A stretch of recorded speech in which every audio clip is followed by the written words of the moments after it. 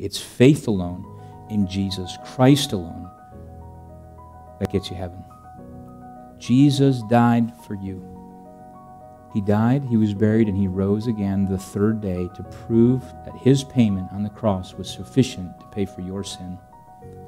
I want this hand right here to represent you and me, and this wallet to represent all of our sin.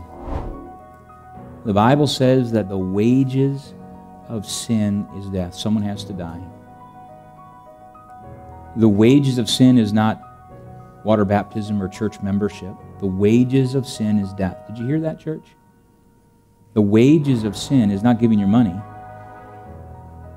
The wages of sin is death. 2,000 years ago, Jesus Christ died on the cross to make the payment for your sin.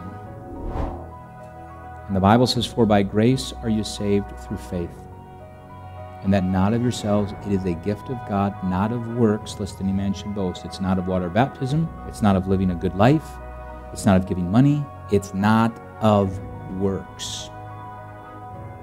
It's not of works, lest any man should boast. It's when you believe in the quietness of your mind, Jesus died for you, was buried, and rose again the third day.